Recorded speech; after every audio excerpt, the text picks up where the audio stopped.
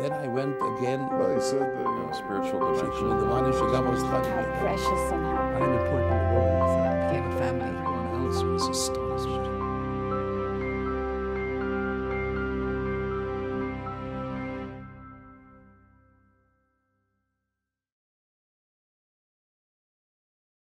Yitzhak Herzog is a member of the Knesset and serves as leader of the opposition. His father, Chaim Herzog, served as the 6th president of Israel. When my late father, Chaim Herzog, was appointed ambassador to the United Nations, that was in 1975, we went one of the Simchas Torahs, I think it was 1976 or 77. My father became world-renowned for his defending Zionism in the famous UN debate on Zionism is racism, at the end of which my father tore the resolution to pieces and said, of course, it's an infamous resolution. For us, the Jewish people, this is no more than a piece of paper, and we shall treat it as such. Thank you, Mr. President. He became very famous, and we went to the Rebbe for Simchas Torah. With us was Tzvi Rafiach, who was the counselor at the embassy. I think was Yossi Chechanover as well. A group of leading Israeli diplomats. We came to 770. It was awesome because it was crowded and packed.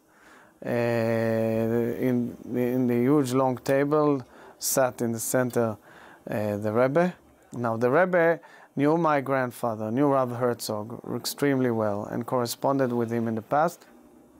I vividly recall, I was 15 or 16, I vividly recall the Rebbe's speech. He spoke at length, of course, on Emes HaOlem, on the nations, on their hatred to Israel and the Jews, and what we need to do and how to maneuver. He greeted us, spoke at length with my father, who has met him before in previous visits to New York. They had meetings as well, both as the son of the chief rabbi, as a general in the army, as a very famous person, as the son of Rabbanit Rebbetzin Herzog, who had connections to Chabad as well for many, many years. My father's conversation with the Rebbe in that Simchas Torah was not a short conversation, and had to do with geopolitics and international relations, the automatic block in the United Nations against Israel, and of course to fight terror and the quest on Jerusalem and Hebron and issues of this nature.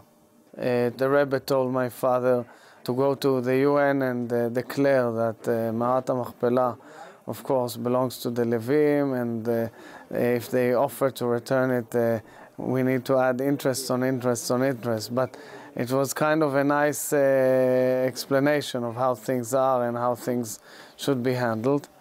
And then they gave us the Hakafot. In the Hakafot, everybody was running for the big Torahs. I was the youngest in the first Hakafa with the ambassador, my father, and all the big delegates. So the Shames gave me the Rebbe's Sefer Torah, the small one, the white little Sefer Torah, which I was extremely excited to carry. And we did the Hakafa. And of all the people in the crowd, I was kissed mostly by everybody, me and my Torah, as you can imagine.